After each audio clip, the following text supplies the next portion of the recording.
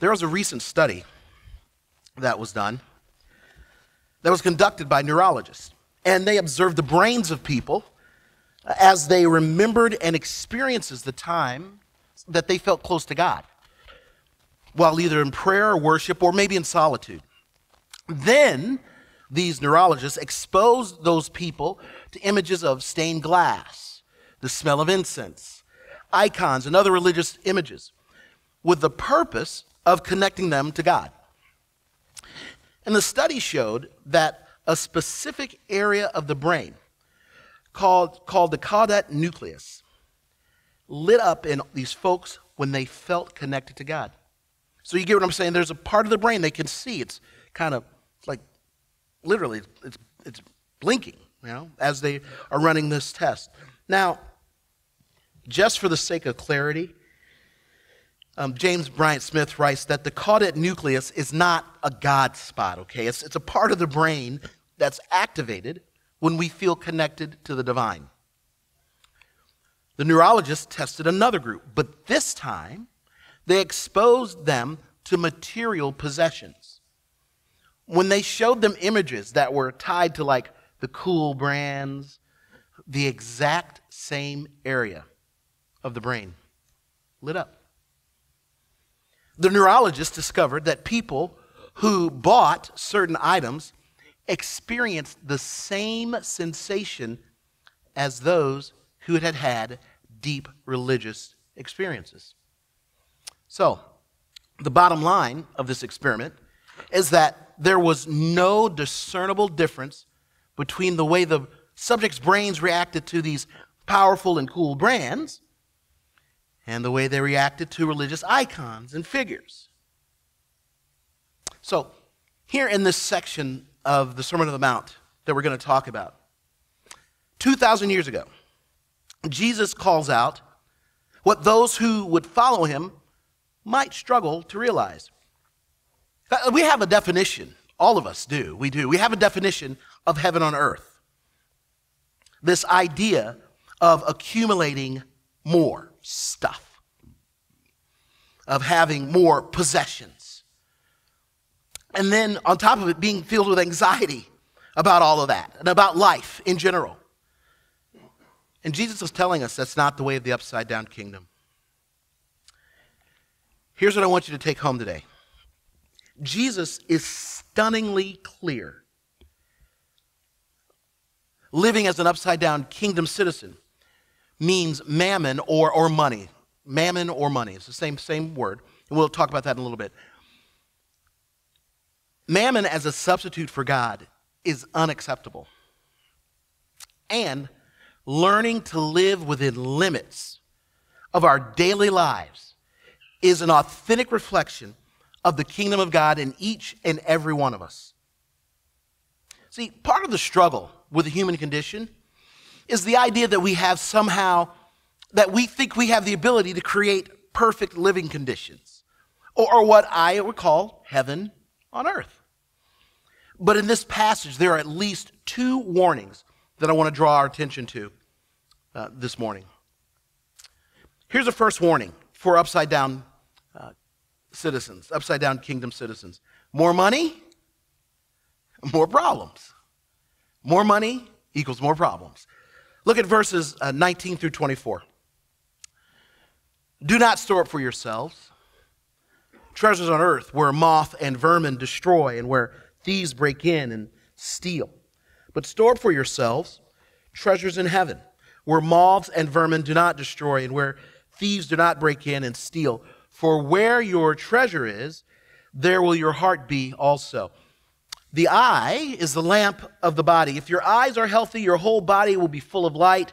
But if your eyes are unhealthy, your whole body will be full of darkness.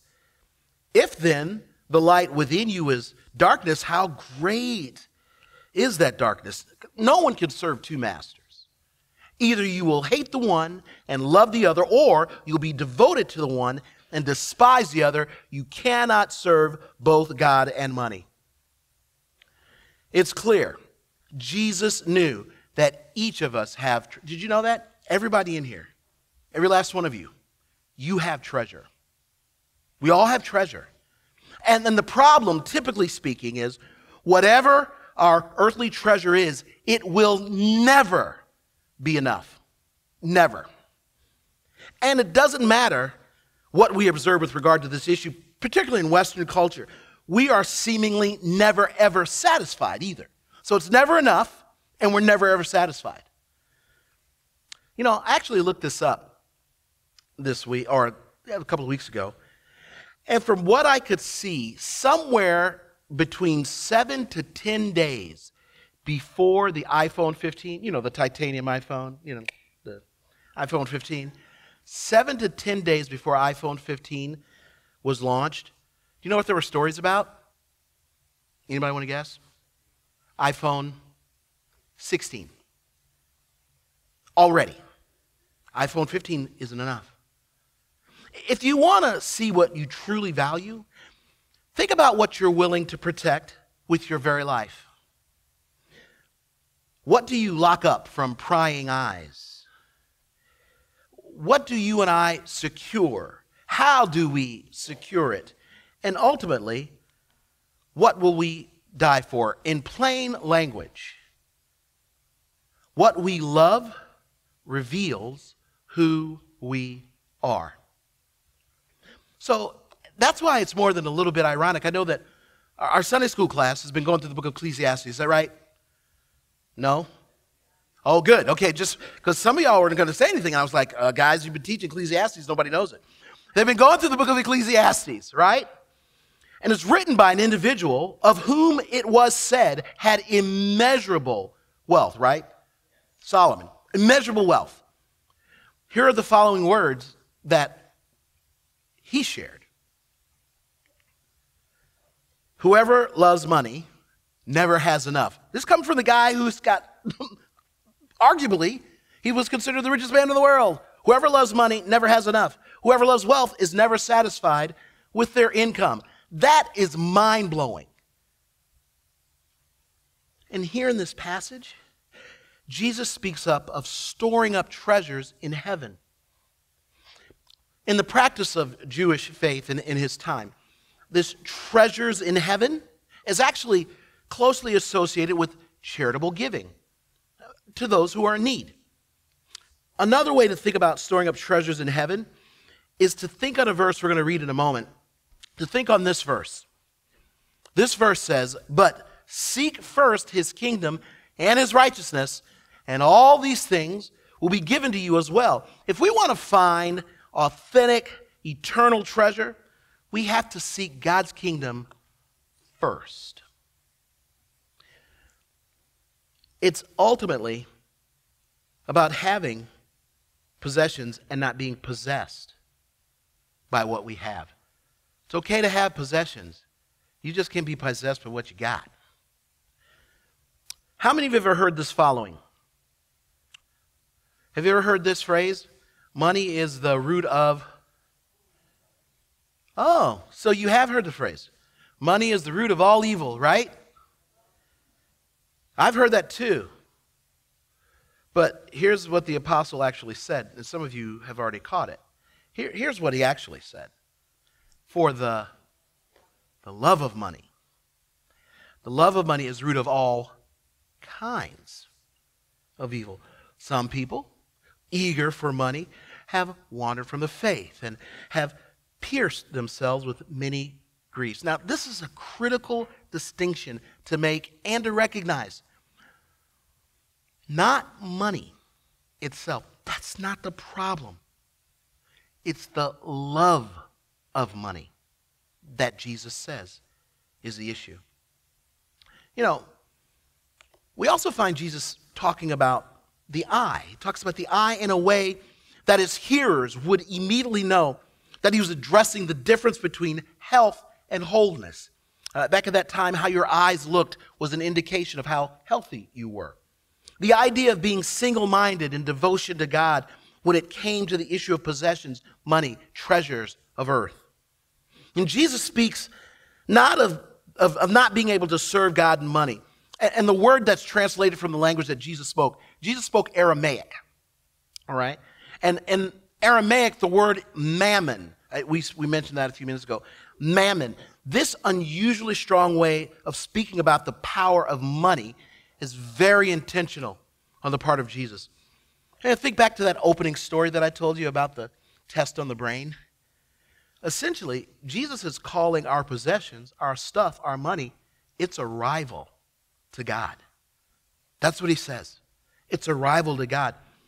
In his book, Money and Possessions in the Bible, Walter Brueggemann quotes Jacques Ellul, who writes this: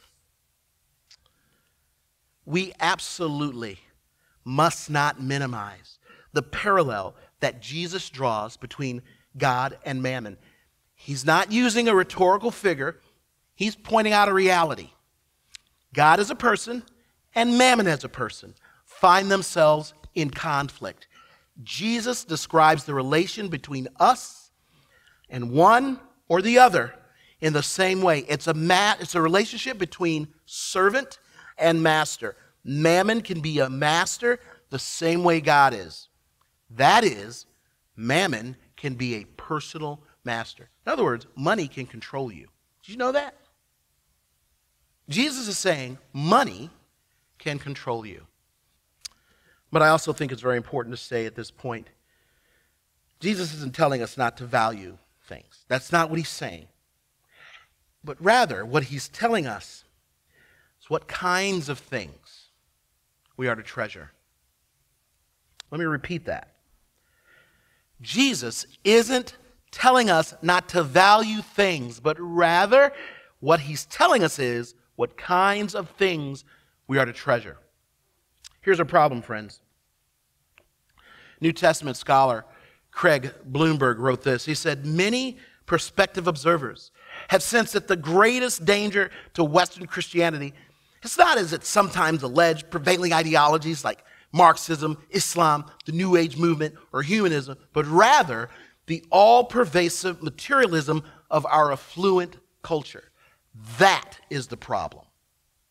That is what gets us in trouble. More money, more problems. That's the way it has been. That's the way it's going to continue to be. It's a challenge for those of us who want to be part of this upside-down kingdom. Jesus goes on here in chapter 6 of Matthew's gospel. He's got a warning, a second warning for upside-down kingdom citizens. It's this: worry is a wrecking ball. Worry is a wrecking ball to your life. Jesus says, "Therefore, I tell you, do not worry about your life, what you will eat or drink, or about your body, what you will wear. Is not life more than food and the body more than clothes? Look at the birds of the air. They do not sow or reap or store away in barns, and yet your heavenly Father feeds them. Are you not much more valuable than they? Can any one of you worry by worrying add a single hour to your life? And why do you worry about clothes? See how the flowers of the field grow. They do not labor or spin. Yet I tell you that not even Solomon," remember the richest man? We just talked about that from not even Solomon, Jesus says, "in all his splendor was dressed like one of these. If that's how God clothes the grass of the field, which is here today and tomorrow thrown into the fire, will he not much more clothe you, you of little faith? So do not worry, saying, what shall we eat? Or what shall we drink? Or what shall we wear? For the pagans run after all these things, and your heavenly Father knows that you need them. But seek first his kingdom and his righteousness, and all these things will be given to you as well. Therefore, do not worry about tomorrow, for tomorrow will worry about itself. Each day has enough trouble of its own." Let me ask you a question. Have you ever had it happen to you where you've got a thought in your head and you just couldn't get it out of your head? No matter what you did, everything you did reminds you of that. You're like trying to forget it, and it just won't leave, right? I'm going to share one. I had a thought like that, and it struck me as I was preparing this message. No matter how hard I tried, I just couldn't shake that thought. I'll get to that in a second. But there's another reality behind this statement that Jesus makes here in the Sermon on the Mount when it comes to worries. And this is what it is. We refuse to live within limits. We don't know how to say, this is where I end, and whatever that is begins. We refuse to live within limits. I want to talk a little bit deeper about what Jesus is talking about here. So let's be clear. Jesus instructs us, he says, do not worry about your life, what you will eat or drink, or about your body, what you will wear. Jesus isn't calling us to be irresponsible, okay? Jesus isn't saying, oh, don't put clothes on, going outside, it's fine. That's not what he's saying. You could make the case based on the illustration that Jesus gives here, centering on birds. It's probably just the opposite. Birds are probably some of the busiest creatures on the planet, right? I mean, have you ever noticed birds? All right? Honestly, it has made me frustrated more than once or twice just how quickly those birds can build a nest in my porch light. I take it down one day, the next day, you know what's back up in the porch light? Another bird's nest. They are fast, they're efficient, they're focused. They just don't worry about feeding themselves or their offspring. Do you know what they do? They just get it done, man. They just get it done. No, what Jesus is calling you and I to is to trust in God's plan, to trust in God's reign, and to trust in God's care. The noun, the verb that's used here, that indicates anxiety or worry, is actually closely associated with sleeplessness. Can I get an amen? You know what I'm talking about? That's what Jesus is talking about, that kind of worry.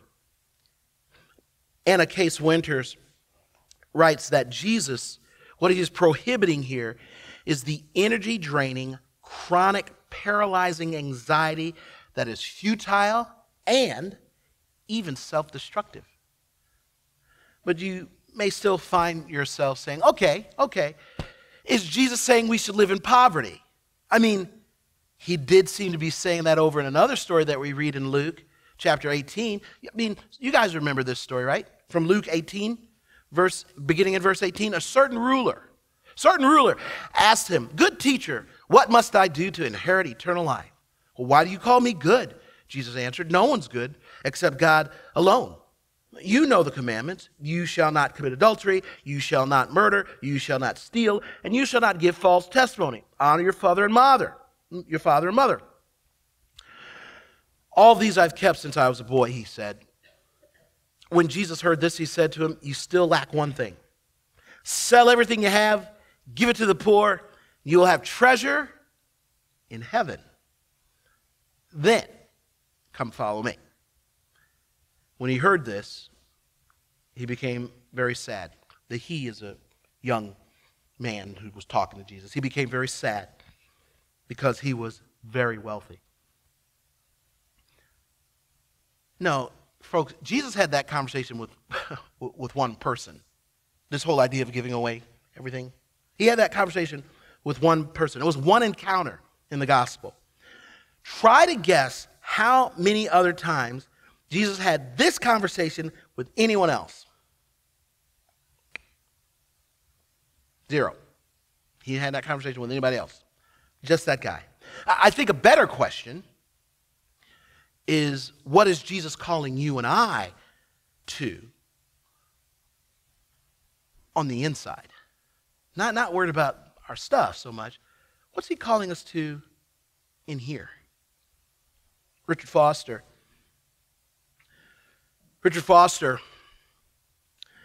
says this is a call to simplicity.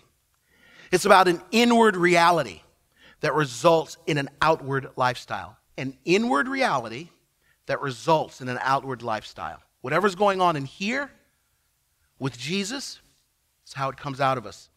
A right perspective that understands that whatever wealth we have is an unquestionable provision from God.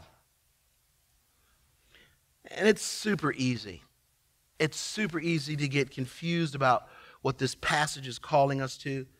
This reality of worry being a wrecking ball for the kingdom citizen. It's also tempered by an observation that one of my favorite writers, Philip Yancey, makes in a book called The Jesus I Never Knew. He says this, he says, I found that Jesus gave us these words not to cumber us, not to hinder us, but to tell us what God is like. The character of God is the urtext of the Sermon on the Mount. Why should we love our enemies? Because our clement Father causes his Son to rise on the evil and the good. Why be perfect? Because God is perfect. Why store up treasures in heaven? Because the Father lives there and will lavishly reward us. Why live without fear and worry? Because the same God who clothes the lilies and the grass of the field has promised, he's promised to take care of us. According to the New York Times, Americans are among the most anxious people on the planet. One study found that Americans were more significantly anxious than residents of nations like Nigeria, Lebanon, and Ukraine. We spend billions of dollars every year on anti-anxiety medications and additional millions to fund research into the causes and the cures for anxiety disorders. Time magazine, not too long ago, had a cover story that dealt with teenage anxiety. And this was the headline: "The kids are not all right. American teens are anxious, depressed, and overwhelmed." And the article claimed that today's adolescents are the post-9/11 generation. They're raised in an era of economic and national insecurity. They've never known a time when terrorism and school shootings weren't the norm. They grew up watching their parents weather a severe recession. And perhaps most importantly, they hit puberty at a time when technology and social media were transforming society. One expert said this. He said, "If you want to create an environment to churn out angsty people, we've done it." One teenager explained this: "We're the first generation that cannot escape our problems at all. We're like little volcanoes. We're getting this constant pressure from our phones, from our relationships, from the way things are today." Here's one last thing. Remember I told you I had this thought that I just couldn't get out of my brain? When it comes to this challenge that Jesus is calling us to live out, when it comes to worry, think about this. I found myself wondering if it comes down to believing the lie, that if I worry enough, then I could somehow control things. Does that make sense? Like if I think about it enough, I could actually affect the outcome. Look at me. I worried so much, I changed my destiny.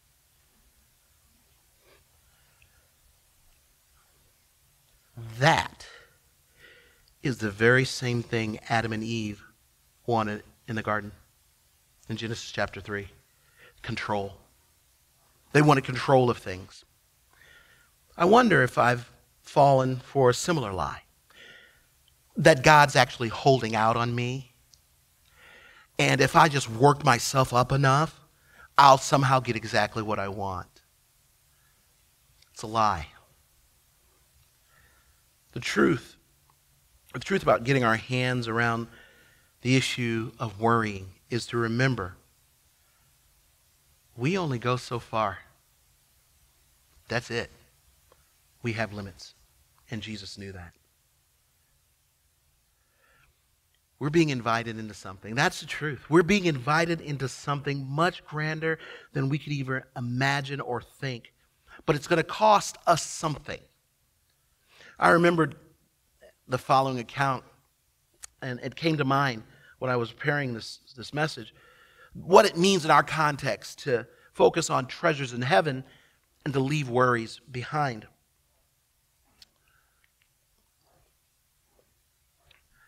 Sir Nicholas Winton. Anybody ever heard that name? Nicholas Winton. Some of you may have heard.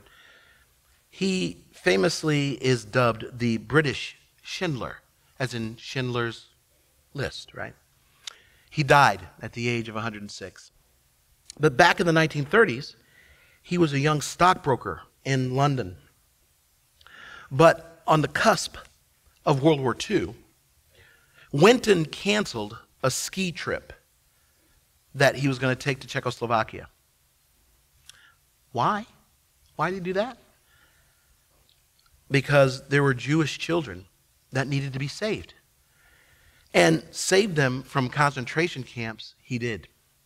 He helped 669 Jewish children escape before the border was closed down by Germany. And many Many of these children have grown up, and they're known as Winston's children. But even more surprisingly, the world probably would never have known Winston's real identity if his wife had not bumped into a box of notes that was in their attic. Winston suggested discarding the papers. His wife replied, "You can't throw these papers away. They are children's lives." And although he never really gave a reason for doing it, Winston has said some people revel in taking risk, and some go through life taking no risks at all. I like to think that whether Winston knew it or not, he was fulfilling the call here, that he was storing up treasure in heaven and not on earth. That is what we're being invited to do in order to become citizens of the upside down kingdom. Would you pray with me? Father, the conditions for heaven on earth, Lord, they don't line up with what we often think is a reflection of your kingdom here on earth. Lord, we are grateful that Jesus lays it out very clearly for us what does prepare us to experience your kingdom and to have your kingdom come. Father, it is not about money. It's not about possessions. God, there's no amount of worrying and fretting about our condition that's going to miraculously change things. No. You call us to simple dependence on you. And that's hard because, God, everyone in here has a story of a time when we just weren't sure of what was going to happen. But then God came through. Help us to remember that. And God, for those that we love and those that we care about, perhaps our story can help them as well to look to you, to trust in you, and to lean on you.